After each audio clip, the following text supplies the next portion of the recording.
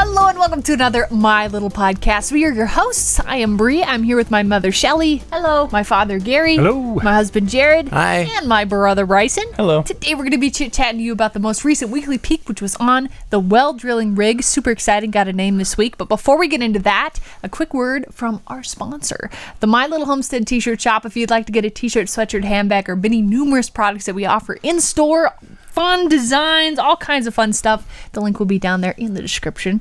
Right now, Mom is wearing the new sunflower design that we've got going on, which is super exciting. A little bee on it. And Dad has got his Skitter Done shirt going. Well, I do have Janet Diaz has mentioned here that I noticed since your mom, Shelly, has been gone that your houseplant sitting on the table in front of you is dying. I'm sure she will forgive y'all.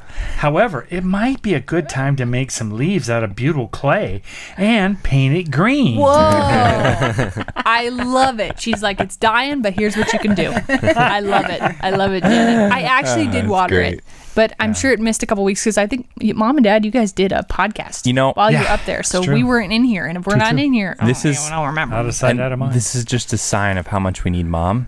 You realize these plants are the hardest things to kill. If you kill a pothos plant, you're just not meant to be a gardener. Yeah, because let me tell you, you are not meant to be a gardener. If you can keep a pothos alive, that's the first stage in your gardening experience. And you will see it because you'll see it like this. It looks bad, but next week, be back here and you'll see this thing just perk up. It doesn't take much to bring them back. So we're going to give it so much water, there's going to be a fountain in the middle of it squirting up. So it's going to die from too much in a second. Jeff Thorpe says here, I suspect it's always been a manual transmission, especially for its age. Farmer owner most likely swapped the steering column for a new one from an automatic. What do you think? Is that a possibility? You know, it is possible.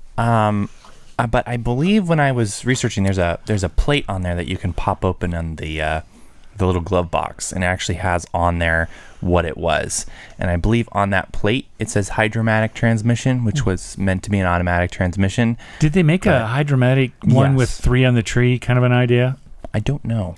I do know that the hydromatic they had in there is, I guess, good for its time, being that it was an automatic. I mean, but then they would have had to have installed the clutch system too. So yeah, so there's that, and the other thing is with the truck is there's 2 transmissions, so to speak. There's actually one in the back that you can shift, and that one's automatically shifted with a motor, and so I suspect that tied into the automatic transmission in the front. I have yet to figure out where that button exists on the thing. If it's even wired up, I have no idea. So that was something eventually I would research when I have to drive that rig further than 5 feet off the property. There you go. And I'd figure I'd look into it. Well, speaking of buttons, John B says here, just figure out the drill rig controls. Note how many operations the drill rig does. For example, 1 is boom up, 2 is boom down, 3 is boom extended, 4 is retract, drill down, and 6 is drill up. Thank you for that comment. That was a great comment. You never know. Super helpful. My goodness. You could probably figure it out, but if something jams or something, you can get a gear flung out at you. I don't know. It's kind of like that thing that if you're in drive, don't put it in reverse. Yeah.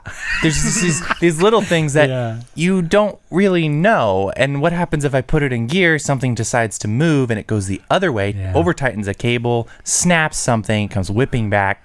You don't know.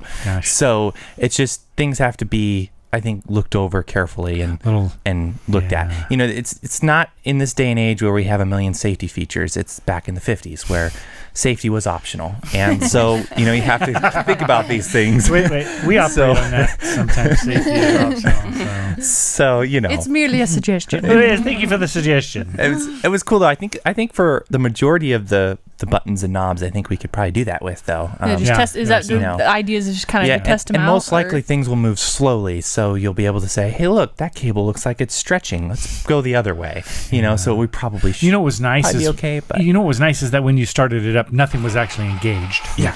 So that was important there. I did do some research ahead of time a little bit on the clutch that's in front of that engine that actually engages the rest of it. That it didn't really show much in the video, and I just assumed that clutch was disengaged because it was loose. And that assumption was right, apparently. So Hey. All right. Round one to guess. Yes. Good job. Chaos Plan UI asks here, everyone says paint it. I say leave that amazing patina. Every chip and ding has a story. Oh, that's fun. What do you think you're going to do? I like that. I really love the patina too. I've looked at the truck and it just looks really good. I think it was attempted to be painted at some point because the front of it, you can see sand marks, and I feel like they sanded it and they were going to paint it and then they never sanded it, so it just rusted. But I don't know. I like all the history behind all that.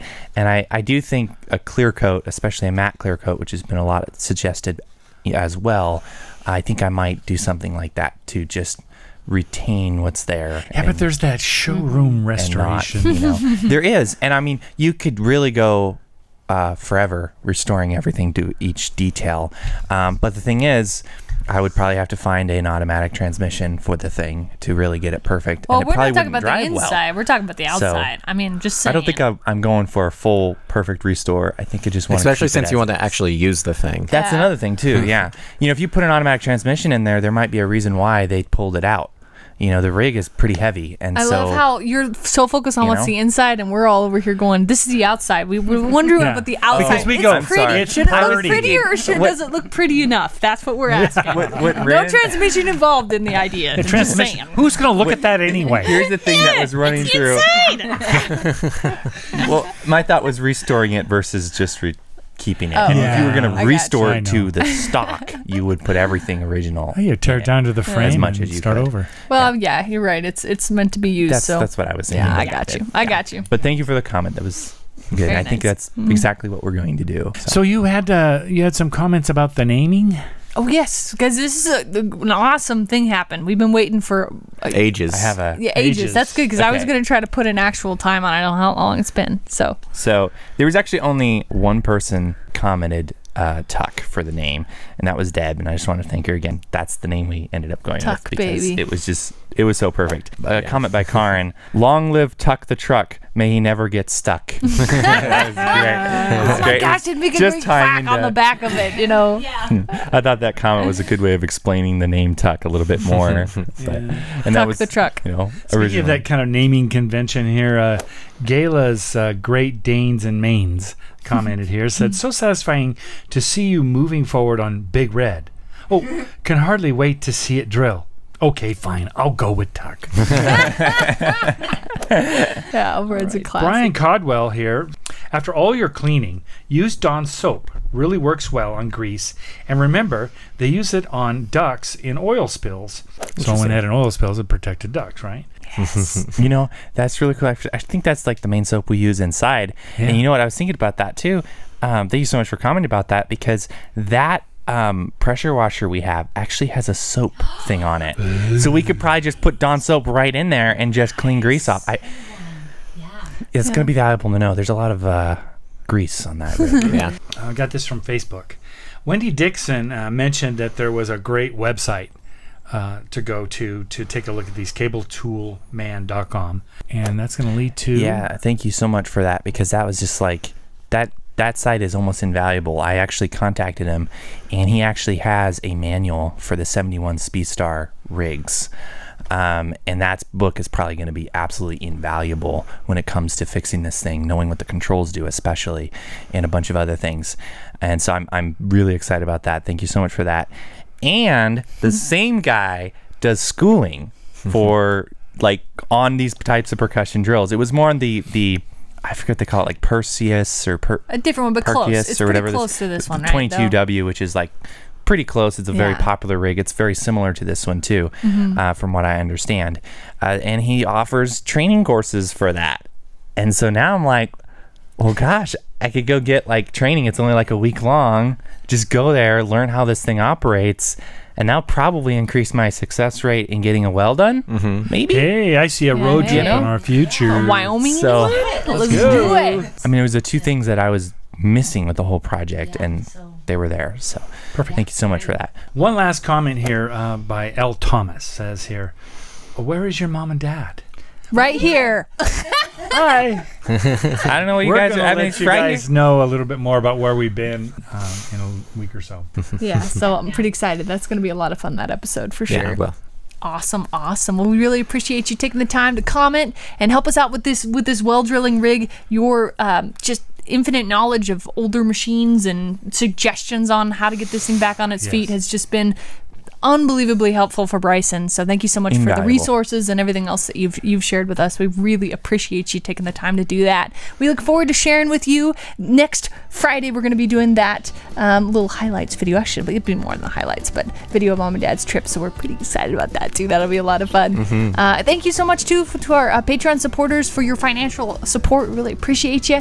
If you'd like to give $1 or $2 a month, the link will be down there in the description if you're interested in that. Thank you so much for being a part of the conversation, being a part of our family. We look forward to sharing with you another week of fun My Little Homestead life.